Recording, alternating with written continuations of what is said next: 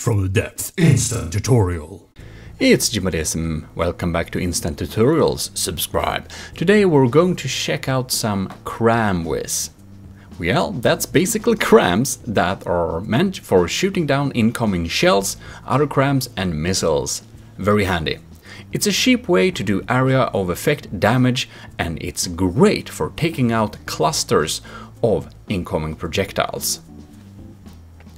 This turret we have in front of us is a CramWis system I made earlier. This is a heavy-duty CramWis that is meant to shoot down incoming big shells regularly, and it deals a lot of damage.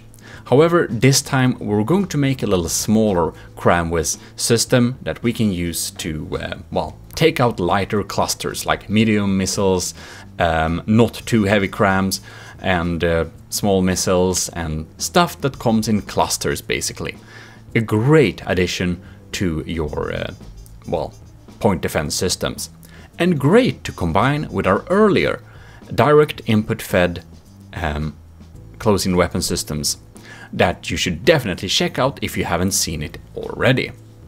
As said, these do more of an area of effect damage, while for example, the diff CIWS we made before, they are like sniping the actual shells and they need to be really accurate, and these don't have to be exactly as accurate. We're going to do a pretty low profile, that's not too deep, a 5x5 turret, so not a deck gun but almost. Here you can see we've added some metal base, we added the surge protector as well as a rubber insulation. Inside of here we will indeed have our, not local weapon controller, but close-in weapon system all-in-one CIWS thing. For this build it's a tad bit larger, so what we can do is to go in here and make sure that the close-in weapon system's priority is pretty big. We can add a little local weapon controller here as well, so if it does work as an, damage dealing cannon in case there is no incoming shells to shoot down. So we'll just have it there. We're gonna make it switch targets if it can't shoot properly. And there we go, pretty basic setup. The most important thing for this is, of course, that it doesn't have a high priority. Here you can see the priority should be minimum, while this one has a maximum priority, so it will definitely fire instead. Inside the CIWS controller, we can already set up a little, main rule set. So we want to have a ignore outside angle of incidence. I like to take this a little bit lower. This will be 40 in this case. It's not as important. Then we're going to add some different types of rules. So we will do a ignore outside, projectile diameter.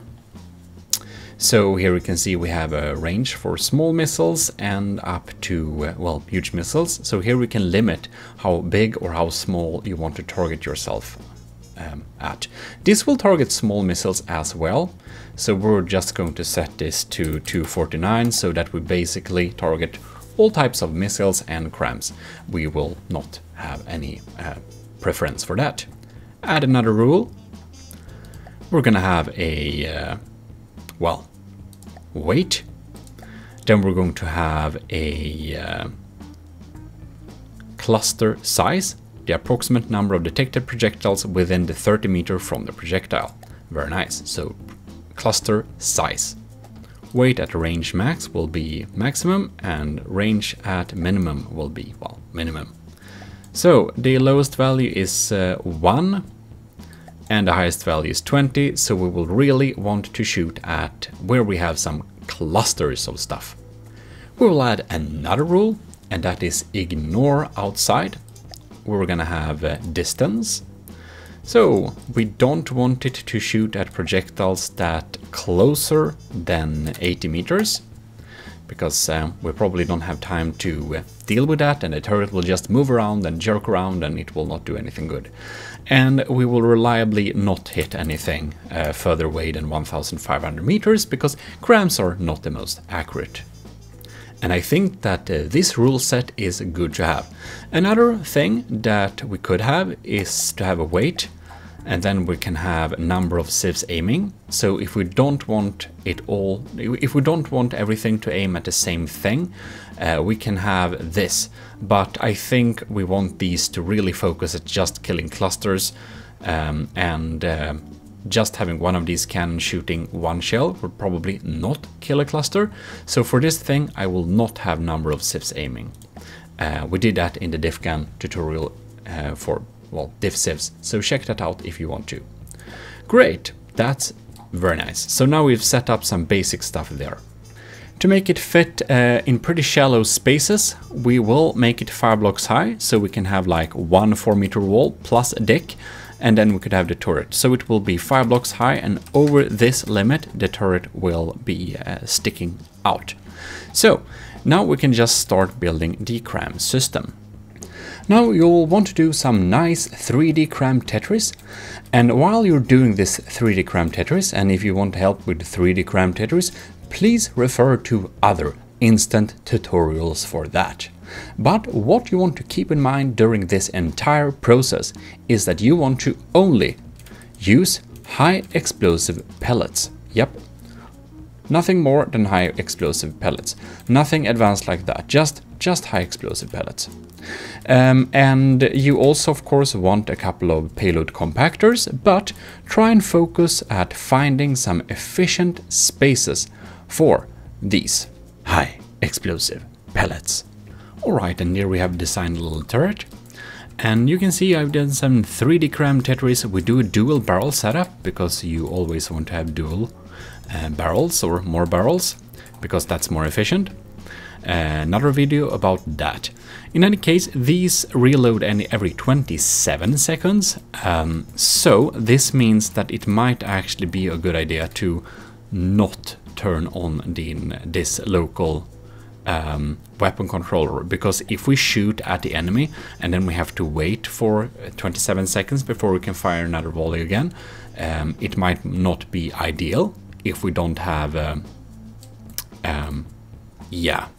so we might need to remove that setting to have one of these local weapon controllers as secondary. Is probably better to use if we have a more faster reloading gun. However, we'll try if we can make it work by having a bit delay between the cannons on this thing. So now we're going to set up this little barrel here. And we of course want it to be quite agile, so we need to avoid to use heavy barrels. So we added some more barrels for accuracy, then we have a bunch of elevation barrels so that we can reach 75 degrees, and some motor-driven barrels or pivot barrels so that we can actually aim in the direction we want fairly quickly. Also, we can see that the explosive damage is almost 15,000 per shot, and we have a 17.7 meter radius, so we can take out some good clusters with this thing. Right, then we have synchronization. We're gonna set up to same turret here, or same cannon on the turret. So the minimum delay will be 10, the maximum delay will be 15, maximum wait time will be 20, because, well, we want them to be pretty spread out when they shoot. Now we're going to add the most important things on this turret, and that is fusing boxes. We need some good fuses for this thing, so we're gonna see where we're gonna place the fuses. We need to turn off symmetry plane. So one fuse can go there, and the other one consequently can go there. In this fuse we're going to have this thing, time from launch. So we'll set up that. Time to explode, set this to like 15 or something. We'll just Control C, go over to this fuse, Control V, very nice.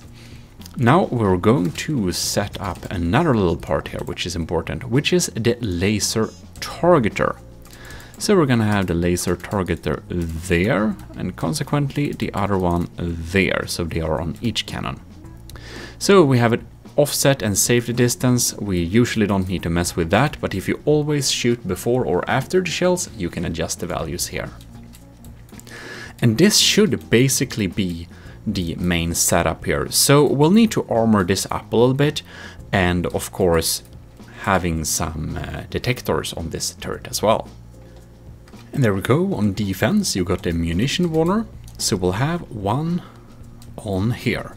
So now we have a setup little turret here, and this should be able to shoot down incoming clusters and deal some damage to the targets in its spare time too. And there we go, save them so we can test them. Each one of these costs 5,000 in materials. And there we go. So these indeed shoot too slow, so I removed the local weapon controller. You can also turn it off dependent on the ship you're using. And as you can see, they are dealing some good flak damage to take on some volleys. Sometimes the shells have a little bit of a problem to actually get a shell away before the shell hits us. And this is because they required accuracy before fire. We can actually decrease the accuracy a little bit here, so that it is instead 1 degree, and it can help with that. And I also set up the synchronization here to be a little bit lower than it was before. And now we got a little nice Cram system, which is quite good at shooting at incoming volleys of projectiles. So, doing a quite nice area of effect damage. This entire little setup costs 50,000 materials, and well, it's kind of cheap, and it can be a really good extra system to have as your CIWS. Best combined with lamps and other systems, of course. But here we could see it saved us from this volley here. So, really valuable, because the strongholds volley is pretty scary. In any case, I hope this tutorial was useful for you and made you make some really nice CramWis systems to help you protect from incoming damage. These ended up being pretty heavy hitters. You might want to set them up so that they reload faster, but all different types have different uses. These are very good for some heavy duty clearing of incoming clusters. In any case, hope this little instant tutorial helped you, and indeed check out the playlist with my other instant tutorials so that you can protect yourself and build some really cool stuff. This is your host Gmodism, and we're signing out.